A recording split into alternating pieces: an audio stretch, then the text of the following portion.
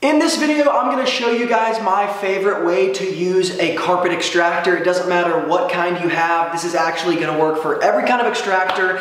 And stay tuned to the end because this is probably not quite the normal way to use one. So really quick before we get into the content of this video, this particular strategy is one that I use when the carpet is hammered and when it's almost matted down. What I mean by that is when you have a regularly or averagely soiled carpet, this is not necessary. Again, this is the particular measures that I take with a bunch of different tools, and particularly my extractor strategy when I'm dealing with a floorboard that no matter how much you vacuum it and no matter how much you extract it in the regular traditional way with an extractor, you're not going to get all of that dirt out. So let's go ahead and get started.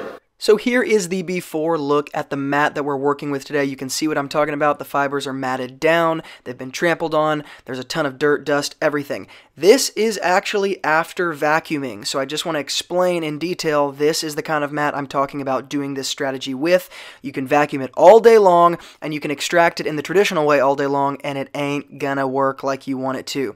So that's a quick look. It's pretty disgusting. So step number one is going to be literally just taking your pressure washer and trying to rinse it as best you can. Now you can see there's some like weird stuff happening here. This mat was actually treated with the Smart Fabric from Gtechniq. So while it is pushing out the dirt and stuff and the pressure washer is certainly working, you can see those hydrophobic properties of the mat. It also is actually a good time to explain, you can have a protective coating on a carpet like this and it's still going to get dirty. So the point here is that the protective coating makes it hydrophobic, number one, and number two, it makes it way easier to clean next time around, but it doesn't keep it from getting dirty. And that's an important distinction, kind of a misnomer that ends up happening in the detailing industry. People are like, I applied this thing and now it's dirty. It's like, yeah, it's gonna make it easier to clean next time around. So step number two, I am pumping up my sprayer, my pressurized sprayer. I just have a degreaser diluted here somewhere like 5:1. You can use your favorite cleaner, all-purpose cleaner, degreaser, whatever you want.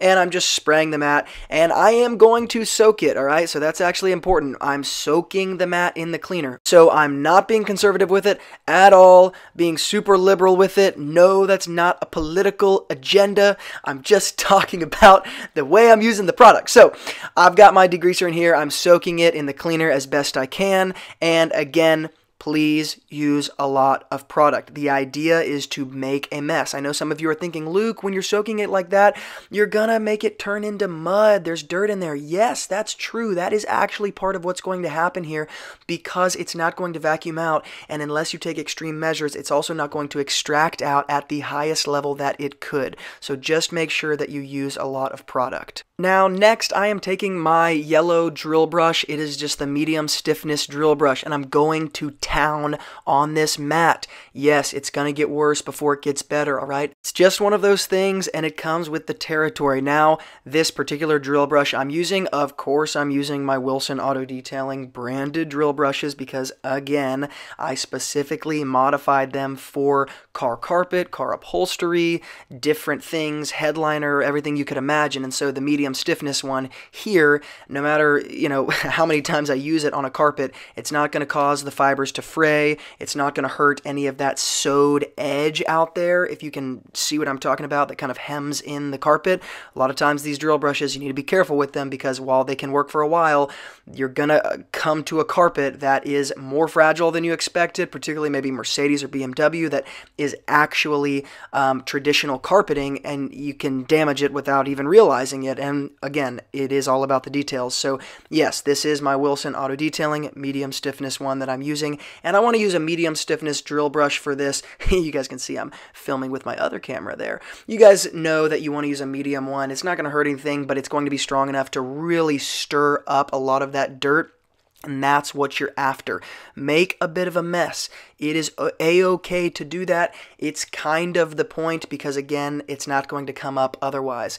Now, the next thing I'm going to do is take out that pressure washer again, and I'm going to be pretty organized in how I'm doing this. You can see I'm pushing all of those suds and ultimately all that dirt like from top to bottom, and I'm going to do this a few times, but basically I'm just draining the mat.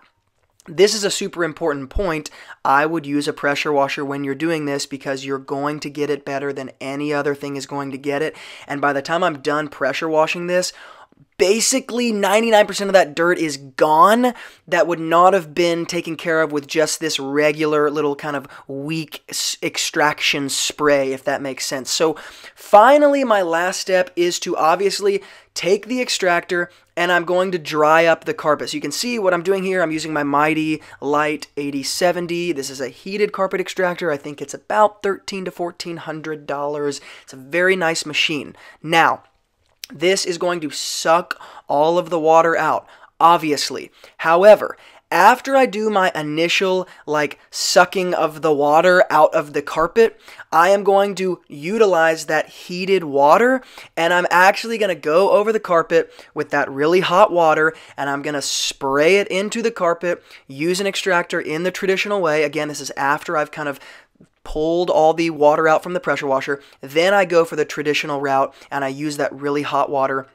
and I do it like anybody else would. Why do I do that?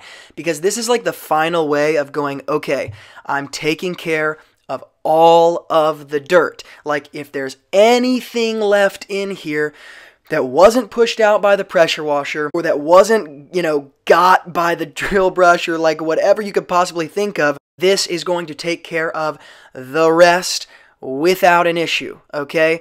No, you don't have to have a heated water extractor, but of course it helps. The higher the temperature, the faster the particles are moving, the better cleaning you're going to do, okay? For obvious reasons, right?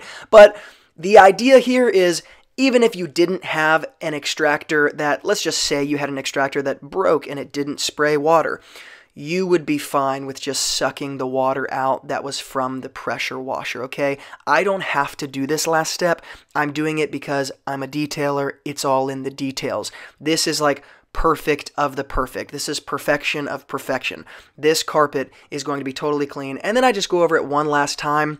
I don't like cleaning marks, so I'm going to make them go in all one direction when I'm done, but I am just going to suck all the water out, and that's going to be kind of my last resort here, my last step. Just make it dry.